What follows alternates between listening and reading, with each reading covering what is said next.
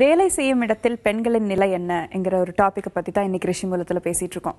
நம்ம பேச ஆரம்பிச்சது நிறைய பேர் சொன்னாங்க, ரொம்ப சந்தோஷம் தரக்கூடிய ஒரு விஷயம் தான் வேலைன்னு சொன்னாங்க. ஆனால் நிறைய பேர் சொல்றாங்க வேலை செய்கிற இடத்துல நிறைய பிரச்சனைகள் சந்திக்க வேண்டியிருக்கு. அந்த பிரச்சனைகள் நம்மளுக்கு ஒரு மனசை ரொம்ப டார்ச்சர் பண்ணி அதை நம்ம ஃபேமிலி லைஃப் வரைக்கும் எஃபெக்ட் பண்ற ஒரு நிலைமைக்கு கொண்டு போகிறது. அந்த அளவுக்கு பிரச்சனைகள் சந்திக்க வேண்டியிருக்குன்னு சொல்றாங்க. இதை பத்தி நிறைய பேச வேண்டியிருக்கு. ஆனால் தொடர்ந்து பேசுறதுக்கு முன்னாடி இன்னைக்கு 2 கெஸ்ட்ஸ் வந்திருக்காங்க. அவங்களையும் இன்வைட் பண்ணிட்டு அவங்களோட சேர்ந்து பேசலாம். முதல்ல வரப்போறவங்க ஏற்கனவே நம்ம ஷோக்கு வந்திருக்காங்க. அவங்க அரங்க மல்லிகா. இவங்க காலேஜ் ப்ரொஃபஸரா இருக்காங்க. வாங்க மேம்.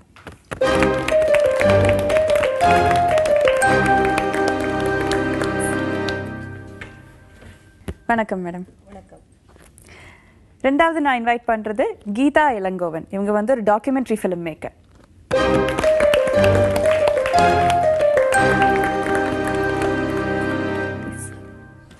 வணக்கம் மேடம். சரி, இப்போ நீங்க இத்தனை பேர் சொல்றீங்க வேலை பண்ற இடத்துல நிறைய சந்தோஷம் கிடைக்குது, நல்லாதான் பாத்துக்கிறாங்க நீங்க வேலை செய்யற இடத்துல. ஒரு வேலை செய்யற பொண்ணுங்கிறதுனால என்னென்ன அட்வான்டேஜஸ் இருக்கு உங்களுக்கு? நான் வேலை பார்க்கும்போது ஒரு நாள் கூட லேட்டாக போனது கிடையாது. ரொம்ப ஸ்ட்ரிக்டான பிரின்சிபல் கிட்ட தான் நான் ஒர்க் பண்ணேன். ஆனால் அவங்க அவ்வளோ ஸ்ட்ரிக்டாக இருந்தாலும் எனக்கு ரொம்ப பிடிக்கும். எல்லாத்துலேயுமே பங்க்சுவாலிட்டியாக இருப்பாங்க. இன்னை வரைக்கும் நானும் அதே மாதிரி ஃபாலோ பண்ண கற்றுக்கிட்டேன். லைஃப்பில் எந்த இடத்துக்குமே 5 நிமிஷமோ 2 நிமிஷம் கூட நான் லேட்டாக போனது கிடையாது. அந்த பசங்களை பார்க்கும்போது டீச்சிங் ப்ரொஃபஷனில் இது ஒரு பெரிய ப்ளஸ் பாயிண்ட். எவ்வளவு கஷ்டம் இருந்தாலும் நம்ம பசங்களை பார்க்கும்போது சந்தோஷம் வரும். அதே மாதிரி இவ்வளோ ஏஜுக்கு அப்புறம் நம்ம எங்கேயாவது வெளியில் பார்க்கும்போது இன்னைக்கு பெரியவங்களா வளர்ந்து மேம் எப்படி இருக்கீங்கன்னு கேட்கும்போது அதுக்கு ஈடு இணையே கிடையாது. எவ்வளவு கொடுத்தாலும் அதுக்கு ஈடு இணை கிடையாது. அதுவெல்லாம் இந்த ப்ரொஃபஷனில் எனக்கு கிடைச்ச ரொம்ப பெரிய சந்தோஷம். இன்னைக்கு நினைச்சா கூட ரொம்ப திருப்தியா இருக்கும். நான் அந்த ஸ்கூல்ல ஒர்க் பண்ணும்போதும் நிறைய கெயின் பண்ணியிருக்கேன். வேலை செய்யற இடத்துல உங்களுக்கு உங்க ஒப்பீனியன்ஸ் வாய்ஸ் பண்றதுக்கு சுதந்திரம் இருக்கா? உங்க ப்ரொமோஷன்ஸ் அப்படி வரும்போது உங்களுக்கு ஏதாவது பாகுபாடு காட்டுறாங்களா? அந்த மாதிரி எல்லாம் ஸ்பெசிஃபிக்கா எனக்கு என்னென்ன பிரச்சனைகள் நீங்க சந்திக்கிறீங்க நீங்க எனக்கு சொல்லுங்க. என்னோட கசின் ஐடி ஃபீல்டில் இருக்கா. இதில் என்னென்னா உள்ள ப்ராப்ளம் இல்லை இருக்குது. அது இல்லாமல் இந்த கேபின் வருது பார்த்தீங்களா, அதில் ரொம்ப பிரச்சனை ஜாஸ்தி இருக்குது. என்னென்னா கேபு கொண்டு வந்து விட்டுட்டு வீட்டாண்ட கரெக்டாக விடுறது கிடையாது. ஒரு 4 கிலோமீட்டர்ஸ் தள்ளி விட்டுட்டு போகிறது. அப்படியே இவ கேட்டானா ஏன் கொஞ்சம் தொலைவு நடக்க முடியாதா நீட்டு. நைட் ஷிஃப்ட்டில் ஒரு தனியாக போகணுன்னாலே கஷ்டம். அது மாதிரி ஒரு ஏரியா. அப்படி இருக்கிறச்ச இவ போறனா அதை பற்றி நம்ம எதிர்த்து பேசுனா அது கேட்க முடியாது. மற்றபடி பாதுகாப்பு கொடுக்கறது கிடையாது. அப்படியே இவங்க ஆபீஸ்ல போய் சொன்னா இந்த கேப்ல இருக்கவங்களுக்கு இவங்களுக்கு என்ன பயம், ஏன்னா மறுபடியும் அவங்களதான் ஃபேஸ் பண்ணணும். அது பேசுறதுக்கான ஒரு வாய்ப்பு கொடுக்கறது இல்ல, ஒரு ஆப்பர்ச்சுனிட்டி கொடுக்கறது கிடையாது. அப்போ வேலையில இருக்கிற பிரச்சனைனால இந்த வேலை வேண்டாம் சாமின்னு விட்டுட்டு போற மாதிரி அவஸ்தை எப்பவாவது வந்திருக்கா உங்களுக்கு? சொல்லுங்க. நான் சொன்ன மாதிரி பிரைவேட் ஸ்கூல்ல ஒர்க் பண்ணிட்டு இருந்தேன். நிறைய ஸ்கூல்ஸ்ல ஒர்க் பண்ணியிருக்கேன். நான் ரீசெண்டாக நான் ஒரு ஸ்கூலில் ஒர்க் பண்ணிட்டு இருந்தேன். அந்த ஸ்கூல் என்னன்னாக்கா எனக்கு ஹையர் கிளாஸ் மட்டும் தான் தருவோம் மிஸ் அப்படின்னாங்க. சரின்னு சொல்லிட்டு ஜாயின் பண்ணிட்டேன். ஜாயின் பண்ணி ஒரு 1 மந்த் கூட ஆகலை, ஸ்கூல் ஃபுல்லாக நீங்கள் தான் ஹிந்தி டீச்சர் அப்படின்ட்டாங்க. அதாவது ஃபர்ஸ்ட் ஸ்டாண்டர்ட்லேருந்து அப் டு 10th வரைக்கும். நான் சொல்ல எப்படி ஹேண்டில் பண்ண முடியும் மேடம், நான் ஒரே ஒரு டீச்சர் அப்படின்னாக்கா அதெல்லாம் முடியாது, நீங்கள் ஹேண்டில் பண்ணி தான் ஆகணும். இதை தவிர என்ன பண்ணிட்டாங்க, 2nd ஸ்டாண்டர்ட் 3rd ஸ்டாண்டர்ட் பசங்களுக்குலாம் மாரல் சயின்ஸ் எல்லாம் எடுக்கணும், உங்களால முடியும், நீங்க தான் நிறைய ஸ்டோரிஸ்லாம் சொல்வீங்களே, நீங்க பண்ணுங்க அப்படி. எவ்வளவுதான் பண்ண முடியும்? இந்த ஸ்டூடெண்ட்ஸோட ரொம்ப ஒர்க் பண்ணி எனக்கு ஹெல்த்தும் கொஞ்சம் ப்ராப்ளம் ஆயிடுது. பிபி ஹை ஆயிடுச்சு, என்னால் ஜாப் கண்டினியூ பண்ண முடியல. ஸோ நான் ரிசைன் பண்ணிட்டு இப்போ வீட்டிலே கிளாஸ் எடுத்துட்டு இருக்கேன். அவ்வளோ டென்ஷன் கொடுத்துட்டாங்க. நான் நம்ம 2 கெஸ்ட்ஸ் கிட்ட இதே கேள்வி கேட்கலான்னு இருக்கேன். நீங்க ஒருத்தர் டீச்சிங் ஃபீல்ட்ல இருக்கீங்க, ஒருத்தர் கொஞ்சம் இண்டிபெண்டன்ட் கிரியேட்டிவ் ஃபீல்ட்ல இருக்கீங்க. டீச்சிங் ஃபீல்டு ஒரு அளவுக்கு ஃபீமேல் டாமினேட்டட்னே சொல்லலாம். ஆனால் உங்களுக்கு அந்த ஃபீல்டில் நிறைய பிரச்சனைகள் சந்திச்சிருப்பீங்க. இது மட்டும் இல்லாமல் நீங்கள் சோஷியல் ஆக்டிவிஸ்டாக கூட இருக்கீங்க. ஸோ உங்களுக்கு உலக அளவில் சமூக அளவில் என்னென்ன பிரச்சனைகள் பெண்கள் சந்திக்கிறாங்கன்னு நீங்கள் சொல்லலாம். நீங்கள் ஒரு மேல் டாமினேட்டட் இண்டஸ்ட்ரியில் நீங்கள் ஒரு கிரியேட்டிவ் ஆளாக இருக்கீங்க. நீங்கள் 2 பேரும் சொல்லுங்களேன், உங்கள் அனுபவத்தில் என்னென்ன பிரச்சனைகள் சந்திச்சிருக்கீங்க, இல்லை உங்களுக்கு தெரிஞ்சவங்க கிட்ட என்னென்ன பிரச்சனைகள் சந்திச்சிருக்கீங்க? மேம் நீங்கள் சொல்லுங்கள். ஒரு நல்ல ஷோ இது. நாங்கள் 2 பேருமே அதை கொஞ்சம் பேசிகிட்டு இருந்தோம். அதாவது பிரச்சனை அப்படிங்கிற ஒரு விஷயத்தையும் நம்ம முதல்ல கவனத்தில் எடுத்துக்கணும். பாசிட்டிவாக நிறைய பேசுகிறதுங்கிறது இன்றைக்கி தேவையாக இருக்குது. ஏன்னா அவ்வளோ ப்ரெஷரில் எல்லாருமே இருந்துக்கிட்டு இருக்கோம். ஆனால் அதே சமயம் வெளியில் வரும்பொழுது பிரச்சனை இல்லை அப்படின்னு நம்ம சொல்ல முடியாது. பை லக் அவங்களுக்கெல்லாம் நல்ல ஆஃபீஸர்ஸ் கிடச்சிருக்காங்க, நல்ல பேக்ரவுண்ட் இருக்குது. அதனால் அவங்க ரொம்ப அழகாக அதை சொல்லிகிட்ருக்காங்க. இந்த சைடு நம்ம பார்த்தோன்னு சொன்னால் நிறைய ப்ராப்ளம் இருக்குது. டீச்சிங்கில் வந்து இப்போ நான் வந்து ஒரு லேடிஸ் காலேஜில் தான் வேலை பார்க்குறேன். மோஸ்ட் ஆஃப் த டீச்சர்ஸ்க்கு வந்து நீங்கள் பார்த்தீங்கன்னு சொன்னால் இன்றைக்கி இருக்கிற ப்ரெஷர் வந்து ஃபேமிலிலையும் இருக்குது, சொசைட்டிலையும் இருக்குது. அவங்க எங்கே ஒர்க் பண்ணுறாங்களோ அந்த இடத்துல இருக்குது. 2 ரோல் எடுக்கிறாங்க. வீட்டில் குடும்ப வேலையும் பார்க்குறாங்க, வெளியில் வரும்பொழுது ஆஃபீஸ் வேலையும் பார்க்குறாங்க. அப்போ 2 ரோலையும் அவங்க வந்து ஃபுல்ஃபில் பண்ண வேண்டியிருக்கு. ஐடி செக்டரில் வேலை பார்க்குற பெண்களுக்கு வந்து கூடுதலான பாதுகாப்பு தேவையாக இருக்குது. ஏன்னா அவங்க இரவு நேரத்தில் வேலைக்கு போகிறவங்களா இருக்காங்க. அப்போ கண்டிப்பாக வந்து இரவு நேரத்தில் வேலைக்கு போகும் பொழுது முதல்ல பெண்களுக்கே ஒரு அவேர்னஸ் தேவையாக இருக்குது. நம்ம என்ன மாதிரியான வேலையை செலக்ட் பண்ணியிருக்கிறோம், ஏன் நம்ம இந்த வேலைக்கு போகிறோங்கும்போது. 2வது அப்படி அவங்க போய் வரும்பொழுது கூட இருக்கிறவங்களோட கொஞ்சம் முறைச்சிக்காம வேலை பார்க்க வேண்டிய அவசியமும் இருக்கு. இன்னொரு விஷயமும் நம்ம பார்க்கணும், அப்படி கூட வேலை பார்க்குற லேடிஸை வந்து ஜென்ஸ் லேடிஸா பார்க்காம தன்னோட ஒரு கூட வேலை பார்க்குற ஒரு கலீகா பார்க்கும்போது தான் பிரச்சனை இல்லாமல் இருக்கும். ஆனால் எங்கே நம்ம வந்து ஆப்போசிட் செக்ஸ் நம்ம பார்க்க ஆரம்பிக்கிறோமோ அங்கேயே பிரச்சனை வந்து ஸ்டார்ட் ஆகிடுது. அப்போ பிரச்சனை ஸ்டார்ட் ஆகும் பொழுது என்ன ஆகும், எது வரையில போகுதுங்கிறதா உமா மகேஸ்வரி கேஸ் வந்து ஒரு பெரிய உதாரணமா இன்னைக்கு இருக்கு. அதை தொடர்ந்து கூட அது தொடர்பான விவாதங்கள்லாம் போய்கிட்டே இருக்கு. கூட இருக்கிற ஆண்கள் வந்து சரியா அந்த பெண்களை புரிஞ்சுக்கிட்டாங்கன்னு சொன்னா நம்ம இப்படியான ஒரு ஷோ நடத்த வேண்டிய அவசியமே இருக்காது. ஆனா அது இல்லைங்கிறதுனாலதான் நம்ம தொடர்ந்து பேசிக்கிட்டே இருக்கோம். கண்டிப்பா கண்டிப்பா. மேம், நீங்க பர்சனல் எக்ஸ்பீரியன்ஸ்ல சொன்னீங்க, எந்த மாதிரியான பிரச்சனைகள் எல்லாம் நீங்க சந்திச்சிருக்கீங்க? அதாவது நான் வந்து டாக்குமெண்ட்ரி மேக்கராக இருந்தாலும் அடிப்படையில் நான் கவர்மெண்ட் ஆஃபீஸராக தான் இருக்கிறேன், சென்ட்ரல் கவர்மெண்ட்டில். என்னோட தனிப்பட்ட பிரச்சனைன்னு சொல்கிறத விட நான் சந்தித்த, ஏன்னா மீடியா ஃபீல்டில் இருக்கிறதுனால நான் சந்தித்த பெண்களோட பிரச்சனை அப்படின்னு பார்த்தீங்கன்னா, இப்போது இங்கே எல்லாருமே பேசினாங்க, நிறைய நல்ல விஷயங்களும் சொன்னாங்க, டிஸ்அட்வான்டேஜாக இருக்கிற விஷயங்களும் சொன்னாங்க. ஆனால் நமக்கு உரிமை அப்படின்னு சில விஷயங்களை நம்ம வந்து கேட்டு பெற தெளிவை நம்ம இன்னும் வளர்த்துக்கணும் அப்படின்னு நினைக்கிறேன்.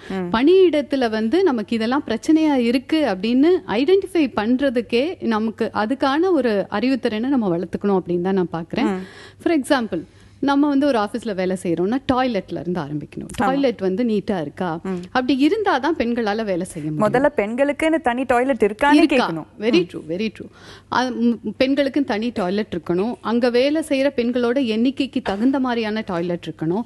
அப்புறம் மாதவிடாய் காலத்தில் அவங்களுக்கு தேவையான வசதிகள் செய்து கொடுக்கப்படணும். ஒரு நாப்கின் வந்து ஆக்சஸ் இருக்கணும், இல்லை அதை டிஸ்போஸ் பண்ணுறதுக்கான ஃபெசிலிட்டிஸ் இருக்கணும். இங்கிருந்து நம்ம ஸ்டார்ட் பண்ணணும். அப்படி பார்த்தீங்க அப்படின்னா நிறைய பேர் வந்து இன்னும் பிரச்சனைகளை சொல்லுவாங்க. மேம், ஆக்சுவலி நான் உங்களை இன்டரப்ட் பண்ணோம் இப்போ, ஏன்னா நீங்க சொன்னது இம்பார்ட்டன்டான பாயிண்ட். இந்த மாதிரி ஒரு கேள்வி கேட்கறதுக்கான உள்ள அறிவு கூட நம்ம நிறைய பேர்கிட்ட இல்லை. ஸோ நீங்க ஒவ்வொரு பாயிண்டா சொல்லும்போது நான் நம்ம ஆடியன்ஸ் கிட்ட கேட்கணும்னு நினைக்கிறேன். இந்த மாதிரி எல்லாம் நம்ம ஒரு புது நிறுவனத்துக்கிட்ட போகும்போது இந்த மாதிரி எல்லாம் நம்மளுக்கு ஃபெசிலிட்டிஸ் இருக்கான்னு நீங்க கேட்டிருக்கீங்களா?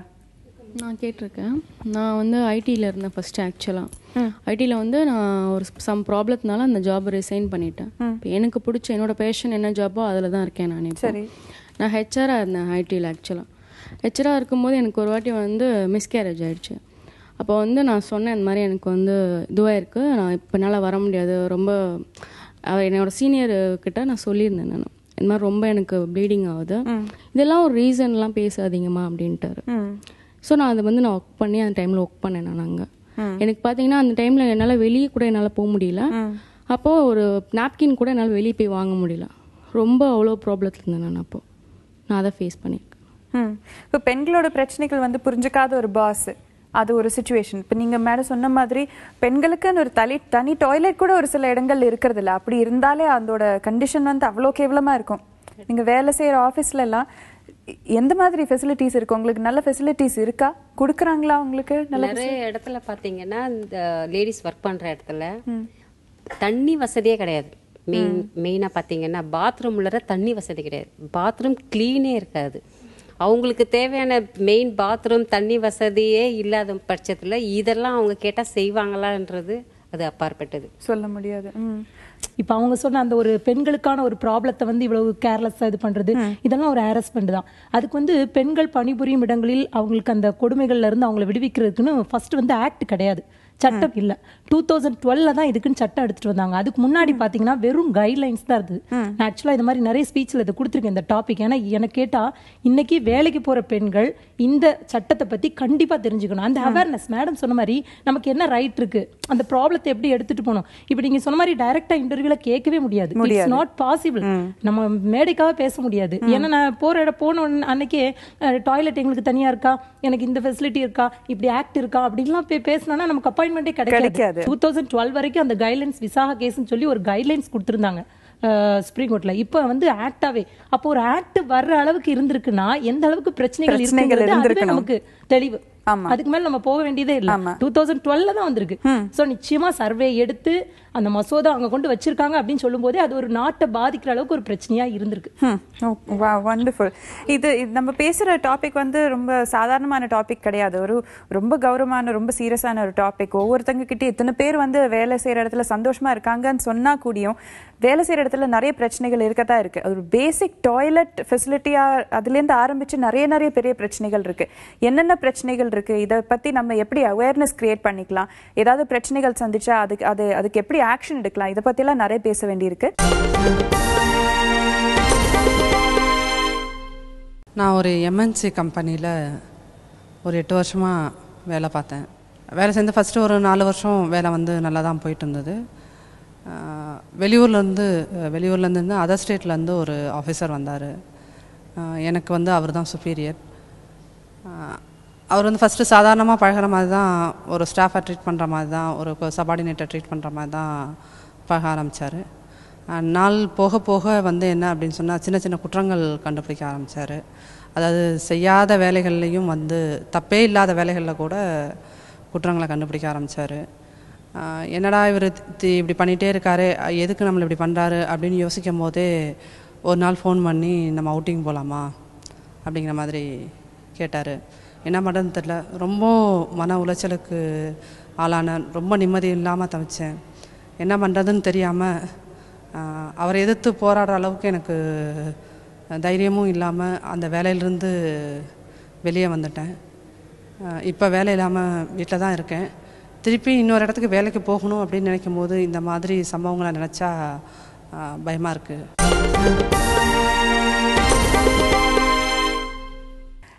வேலை செய்யும் இடத்தில் பெண்களின் நிலை என்கிற ஒரு தலைப்பு பற்றி தான் இன்னைக்கு ரிஷிமூலத்தில் பேசிகிட்டு இருக்கோம்.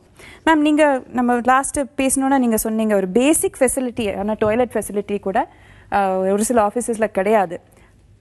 டாய்லெட் ஃபெசிலிட்டி அப்புறம் வேறு என்னென்ன பிரச்சனைகள் இருக்குது? இப்போ இவங்க அட்வொகேட் அழகாக சொன்னாங்க, செக்ஸுவல் ஹராஸ்மெண்ட் விசாகா கைட்லைன்ஸ் பற்றியெல்லாம் சொன்னாங்க.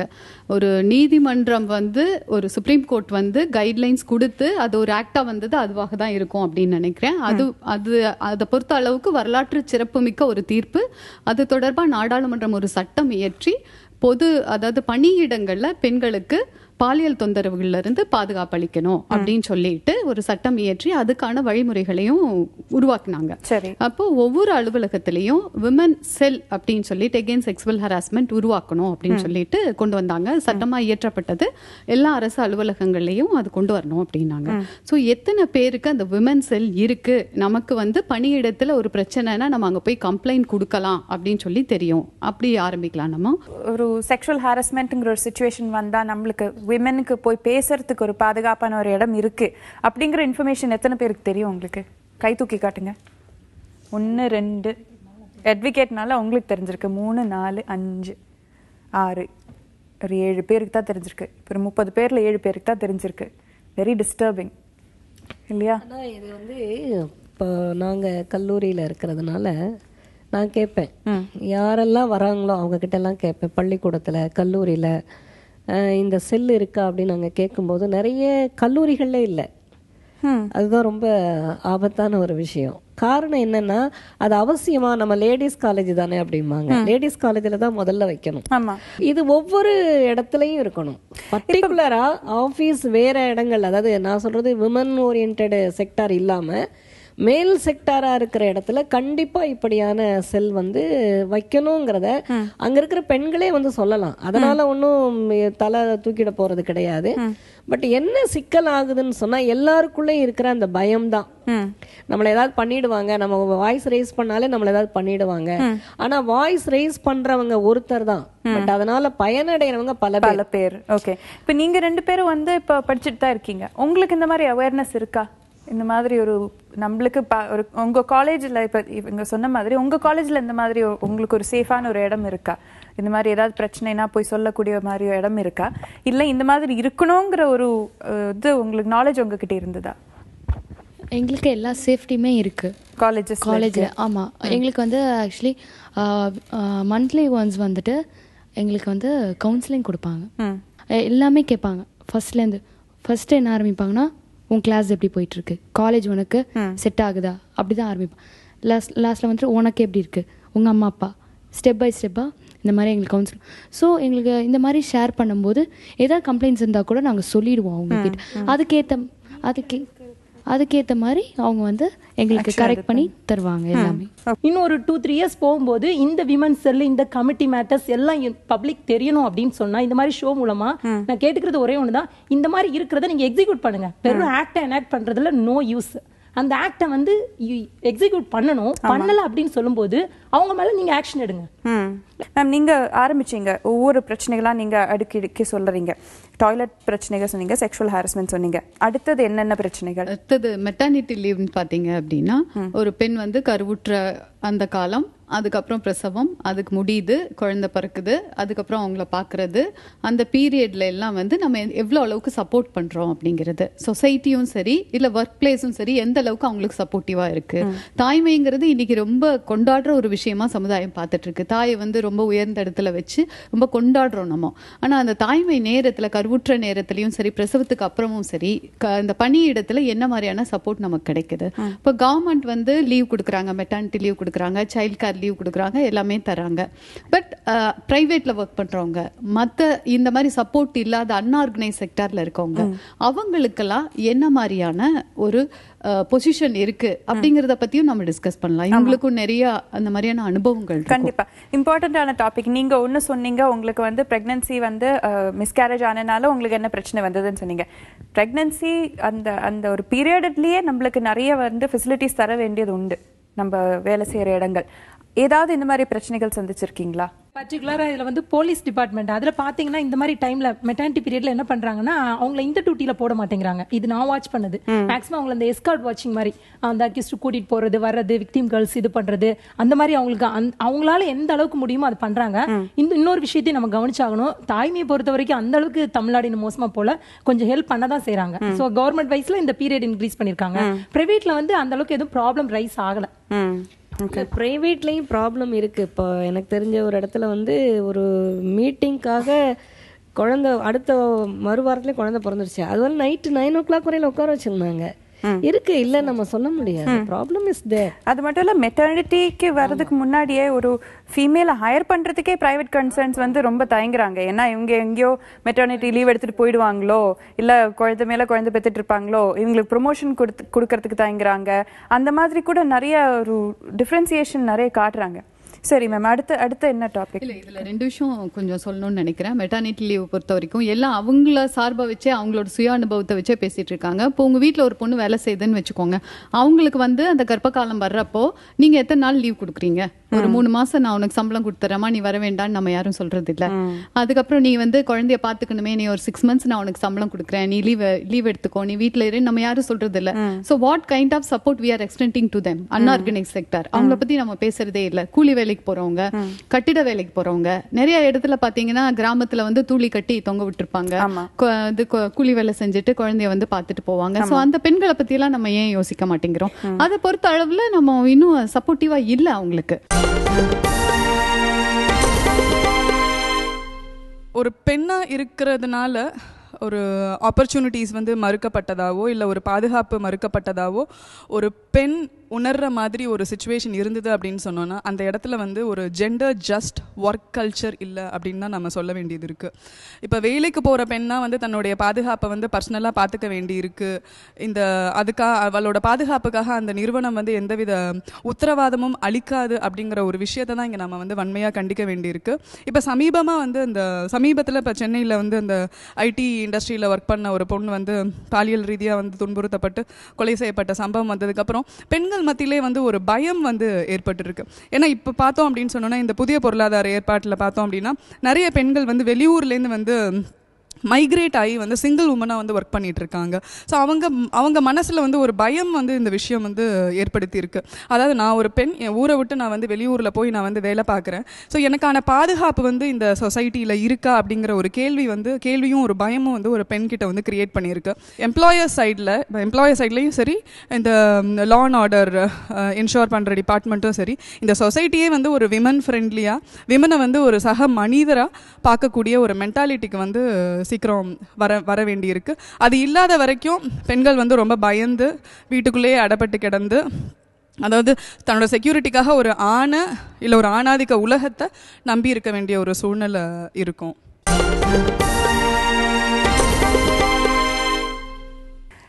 வேலை செய்யும் இடத்தில் பெண்களின் நிலை என்கிற ஒரு தலைப்பு பற்றி தான் இன்னைக்கு ரிஷிமூலத்தில் பேசிட்டு இருக்கோம். நான் வந்து இந்த சுனாமி அஃபெக்டட்ல ஃபர்ஸ்ட் ஒர்க் பண்ணியிருந்தேன். அப்போ வந்து சுனாமியில் அந்த தற்காலிக குடியிருப்பு கொடுத்துருந்தாங்க பாருங்க. அங்கே வந்து கேர் இல்லாமல் ஒரு லேடி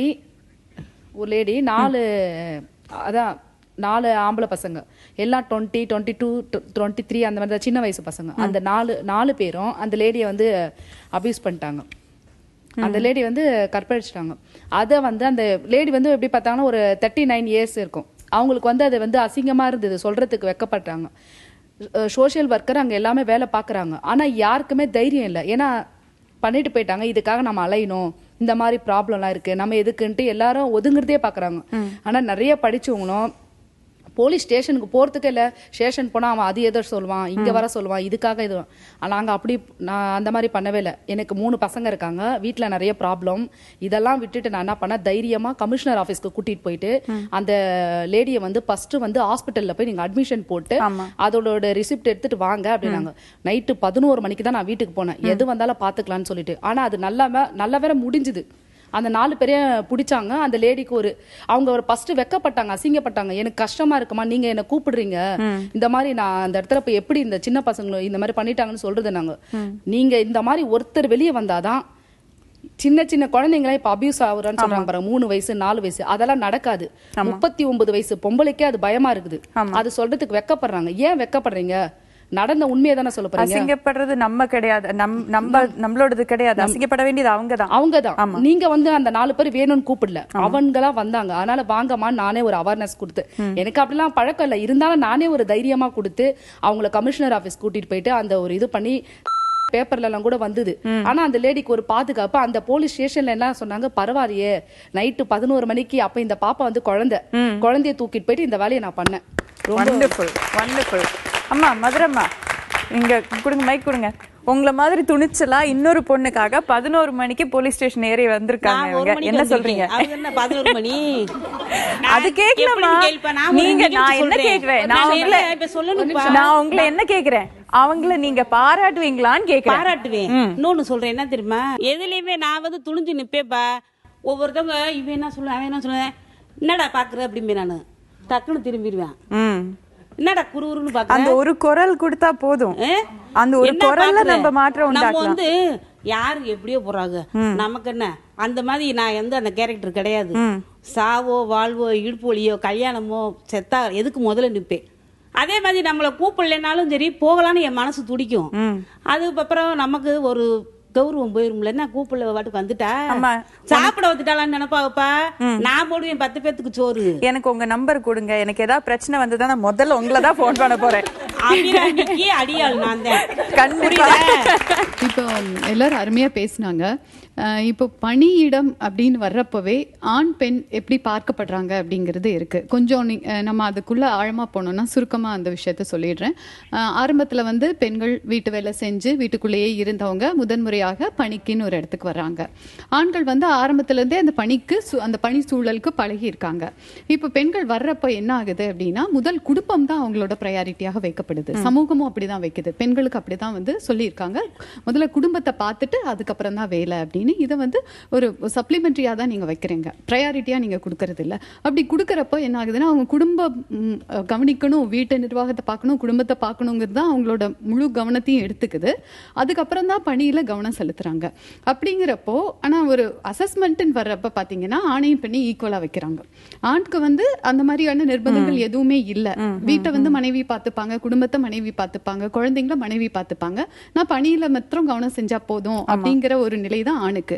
அப்படிங்கிறப்போ அவங்க வந்து முழு மூச்சோட அதுல உழைச்சு அவங்களோட முன்னேற்றத்தை அதுல காட்ட முடியும். நான் அளவுகோல்னு வரப்ப பாத்தீங்கன்னா ஆணையும் பெண்ணையும் சமமா தான் அங்க வைக்கிறாங்க. அப்போ பெண்ணுக்கு வந்து அதுக்கு பின்னாடி இருக்கிற அந்த தடைகளை வந்து நம்ம சமூகம் கணக்கில் எடுத்துக்கிறது இல்லை. இப்போ இந்திரா நியூயி கிட்ட ஒரு பேட்டி எடுக்கிறாங்க அப்படின்னா, பெப்சில அவங்க சிஇஓவா இருக்காங்க, அவங்க கிட்ட ஒரு பேட்டி எடுக்கிறோம்னா குடும்பத்தை எப்படி பேலன்ஸ் பண்றீங்க, குடும்பத்தையும் குழந்தைங்களையும் இந்த வேலையும் எப்படி பேலன்ஸ் பண்றீங்க. இதுவே வந்து விப்ரோட சேர்மன்ட்ட நீங்க கேட்க மாட்டீங்க, ஏன் குடும்பத்தை நீங்க எப்படி பேலன்ஸ் பண்றீங்கன்னு நீங்க கேட்கறது இல்லையே. சோ நம்ம சமூகம் எப்படி வந்து பெண்ணை முன்னிறுத்துது அப்படின்னு பாத்தீங்கன்னா, குடும்பத்தை நீ பாரு, முதல்ல உன் குடும்பத்தை, உன் குழந்தைங்கள, உன் கணவரை பாரு, அதுல அவங்கள சந்தோஷப்படுத்திட்டு அப்புறம் நீ வேலைக்கு வா, அதுல நீ சாதிக்கிறியா, ஓகே நீ நல்ல குடும்ப பெண்ணா இருந்து இதுல சாதிக்கிறியா, சரி உன்னை பாராட்டுவேன் அப்படின்னு ஒரு கண்டிஷனை முன் வச்சுதான் அவங்களுக்கு அந்த பாராட்டு கிடைக்குது. அதனாலதான் இவங்களுக்கு வந்து இவ்வளவு சிக்கல்கள், இந்த மனத்தடைகள் எல்லாமே. வீட்டுக்கு ஏன் லேட்டா போறோம், லேட்டா போனா வந்து பிரச்சனை ஆகுமே, வீட்டுல கணவருக்கு பதில் சொல்லணுமே, குழந்தைங்களுக்கு பதில் சொல்லணுமே, நீ என்ன வீட்டை எப்படியே போட்டு போயிட்டியே அப்படின்னு சொல்லிட்டு சொல்லணுமே அப்படிங்கிற அவங்களோட அந்த தயக்கங்கள், அந்த பிரச்சனைகள், இது எல்லாமே அவங்களோட எஃபிஷியன்சியை ரொம்ப பாதிக்குது. ஸோ இது எப்படி நம்ம தீர்க்கலாம் அப்படின்னா, பெண்ணுக்கு வேலைங்கிறது ஒரு ப்ரையாரிட்டியாக கொடுக்கப்படணும். அதுக்கு வந்து சொசைட்டி சப்போர்ட்டிவ் சிஸ்டமா உருவாக்கணும். சமையல் சரி, குழந்தை வளர்ப்பு சரி, எல்லாத்துலயுமே ஆணோட பங்களிப்பு இருக்கணும். அவங்க சமமா அந்த சுமையை பகிர்ந்துக்கணும். அது எல்லாம் செஞ்சீங்க அப்படின்னா பெண்ணால மிகச்சிறப்பாக எஃபிஷியன்டாக அவங்க மேனேஜ் பண்ண முடியும் அப்படிங்கிறது தான் என்னோட கருத்து. கண்டிப்பா. Thank you so much ma'am. நீங்க சம்மரைஸ் பண்ணதை விட அழகா என்னால சம்மரைஸ் பண்ண முடியாது. ஒரே ஒரு சின்ன ஒரு பாயிண்ட் நான் ஆட் பண்ணிக்கிறேன். மேம் சொன்னாங்க வந்து இந்த சிச்சுவேஷன், நம்ம இன்னைக்கு பேசிட்டு இருக்கிற தலைப்பு வந்து வேலை செய்யற இடத்துல பெண்ணோட நிலைமை. நிறைய பிரச்சனைகளை பத்தி நம்ம பேசணும். ஒரு பேசிக்கான toilet facility, medical supplies, sexual harassment நடந்தா யார்கிட்ட போய் சொல்லலாம், அதுக்கான இன்ஃபர்மேஷன் எங்கேருந்து நம்ம கத்துக்கலாம், அதெல்லாம் நிறைய விஷயங்கள் இருக்கு. ஒரு லேட் நைட்னா ட்ராப் ஆஃப் ஃபெசிலிட்டி, அந்த மாதிரி எல்லாம் நிறைய கொடுக்க வேண்டியதா இருக்கு. அதுக்கான சட்டங்களும் இருக்கு. நிறைய பேருக்கு இது தெரியல, ஆனா இந்த சட்டங்கள் இருக்குங்கிறதே தெரியல. இது வந்து ஒரு காலேஜ் லெவல்ல இருந்து ஆரம்பிச்சு அதோட அவேர்னஸ் கிரியேட் பண்ணி ஒரு கம்பெனில இல்ல ஒரு இடத்துல வந்து நம்ம வேலைக்கு போகும்போது அங்கேயும் அவங்க இந்த மாதிரி ஒரு அவேர்னஸ் நம்மளுக்கு தர வேண்டியது அவங்களோட கட்டாயம். இன்னைக்கு நம்ம பேசும்போது நிறைய விஷயங்கள் நம்ம தெரிஞ்சுக்கிட்டோம். மேம் சொன்னாங்க அந்த ஒரு அசஸ்மெண்ட்னு வரும்போது பெண்ணுக்கு வந்து தனியா பாக்குறது இல்லை, ஆணோட சேர்த்து அசஸ்மெண்ட் பண்றாங்க. ஆனா பெண்ணுக்கு பின்னாடி வந்து நிறைய பிரச்சனைகள் இருக்கு. பிரச்சனைகள் நிறைய இருக்கதா இருக்கு. ஆனா சமூகம் மாறணும், கவர்மெண்ட் மாறணும், நம்ம வேலை செய்யற இடங்கள் மாறணும், அதெல்லாம் ரைட்டு தான். ஆனா நம்ம மதுரை அம்மா சொன்ன மாதிரி நம்மளும் மாறணும். ஒரு சின்ன பிரச்சனை வந்தா நான் ஒரு பெண்ணு, நான் ஒரே ஒரு குரல் கொடுத்தாலே நான் ஒரு சேஞ்ச் வருத்த முடியுங்கிற ஒரு நம்பிக்கை எல்லா பெண்ணுக்கிட்டயும் வரணும். அப்படி வந்ததுன்னா நம்ம சமூகத்தை மாத்தலாம், நம்ம வேலை செய்யற இடத்துல எல்லாருமே சந்தோஷமா இருக்கலாம். அந்த மாதிரி ஒரு நாள் நம்ம எதிர்பார்க்கலாம். இன்னொரு ரிஷி மூலத்தில் இன்னொரு தலைப்பை பத்தி பேசலாம். ஃபினோலெக்ஸ் வழங்கும் ரிஷி மூலம் தேடல் தொடரும். வணக்கம். அபிராமி.